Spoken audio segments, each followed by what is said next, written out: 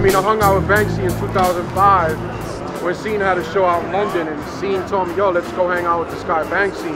At the time, you know, I wasn't into canvases much. I had just started. I was more into doing burners on the streets still. So, you know, they said this guy's huge in the street art world, blah, blah, blah. I was like, you know, hey, cool, let's go chill with him.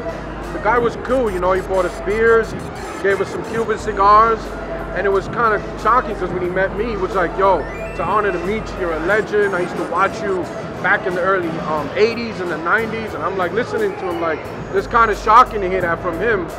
But I didn't know too much about him until I went back to New York and I Googled him, and people was like, you met Banksy? Like if I met God. It was kind of crazy. It was like, this shit is crazy. I didn't know it was that serious. But I knew when I told him, yo, let's take a pic, because you know, I like taking pics for anyone. He was like, no, I don't take pictures. I was like, oh, all right, cool, because he was like, he told me the whole, he broke it down, so I respected it. But he was a cool dude, and he wanted to go to the studio to do something with me on the canvas. He wanted me to do my bubble throw up, because he said he loved my bubble throw up. It was something he's always watched for many years, because he used to write graffiti as well. Yeah. Before he did the stencil stuff he does now, you know, Banksy stuff. So that's why he always looked up to me, coming from London, and I'm from New York, the Bronx. So I was like, all right, cool, I'm down. And Scene was like, yo, let's go, buddy. Let's do something with this guy. This guy's huge.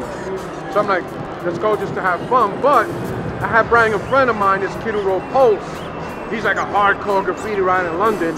He don't like Banksy. So he started a big argument with the guy. He was like, I'm not going to the studio to paint the fucking sellout artistic. You know, they just went at it, and I tried to tell Pulse, yo, dude, chill out. Like, respect the guy. Whatever he does is his business.